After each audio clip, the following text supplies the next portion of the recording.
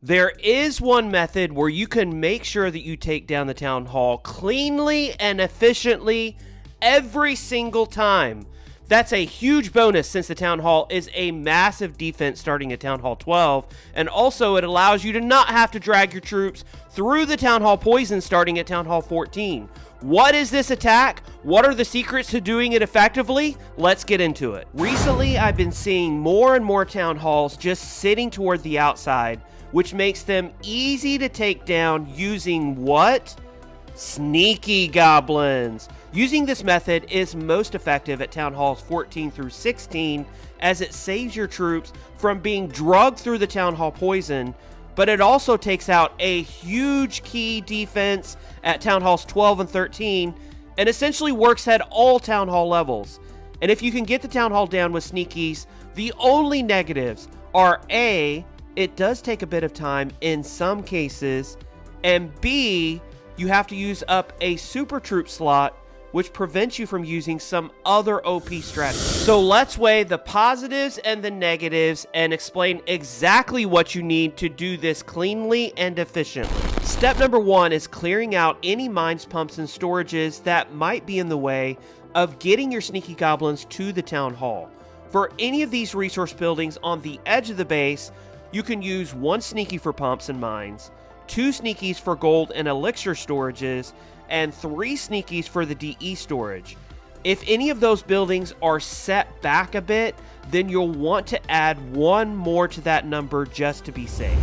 Now, if the town hall is freely available as it is here, then you won't have to worry about step 1, but you still have to consider step 2, which is using a test sneaky or 2 to ensure there are no traps around the town hall.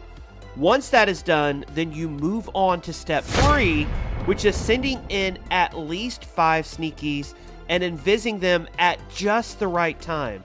Now, this does take a bit of practice, but you want your invis spell to be placed between 2 to 3 tiles back so you can get efficient coverage on your sneakies, while at the same time not invising the town hall, which would have disastrous results.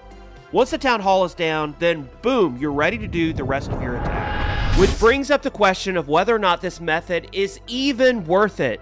I mean, if I can use a Yeti blimp to take down the town hall, or I can stick a flame flinger on it, when would it be worth it to actually use this method over the others that are available to us? As I said earlier, using sneakies on the town hall does take a bit more time, so if you can do it while at the same time clearing out buildings with a warden walk and or a flame flinger, then it's definitely time that you will have available to you. Just follow the 3 steps mentioned above and do an easy town hall takedown. I do exactly that with this attack, for example, following it up with the super wizard blimp. Then once all my targets are down and the funnel is in place, I use super bowlers to take out the rest of the base. Now, I'm able to use super bowlers in this attack specifically because I did not need super wall breakers, which would have taken up a space in my super troop slots. If I had needed super wall breakers to get my heroes or troops into a certain part of the base, for example, then I would have had to use an alternate troop comp that would have worked for this base.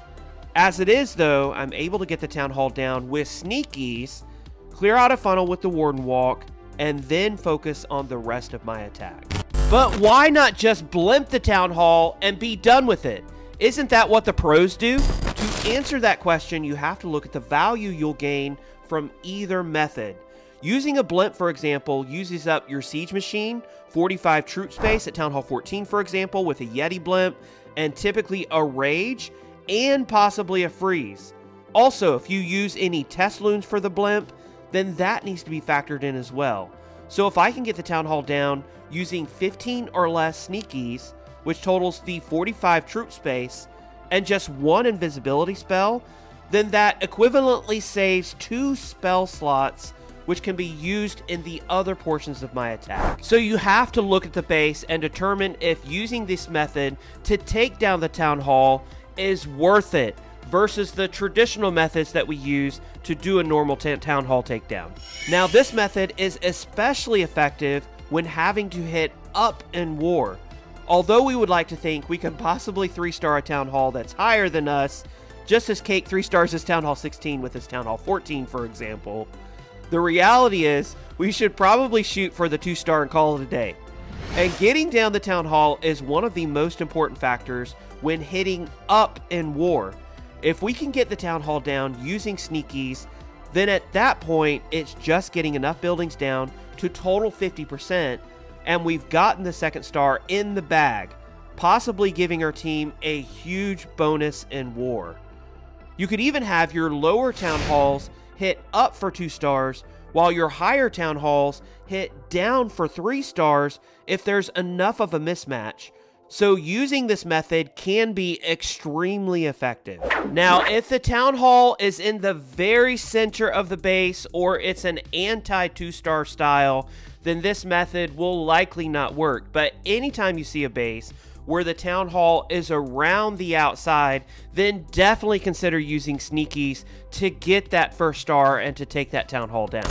The last 2 things that are super important that we need to consider is 1, to watch out for scatter shots. A scatter almost wiped out my sneakies in this case, for example, because I didn't wait quite long enough before letting my test sneaky die. And number 2 is considering builder huts. One method is just to quake the area around the town hall, which would cause the builders to focus on their own huts for a short period of time, but that also expends a spell slot you don't necessarily need to. Instead, for safety, I will typically add 1 extra sneaky for every hut nearby, which counterbalances those pesky builder huts, allowing you to get that town hall down.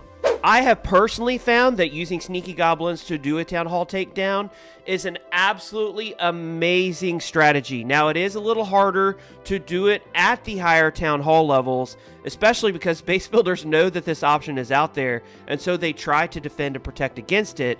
But whenever I do find a base that has a town hall that's easily taken down by sneakies, I try to take advantage of it every single time. Let me know if you are doing any sneaky town hall takedowns in the comments below. Make sure you're subscribed to the channel, like and share this video with any clanmate who might be helped by this concept, sneaky goblin takedowns. Until the next video, I am TipDog20. I'll see you then.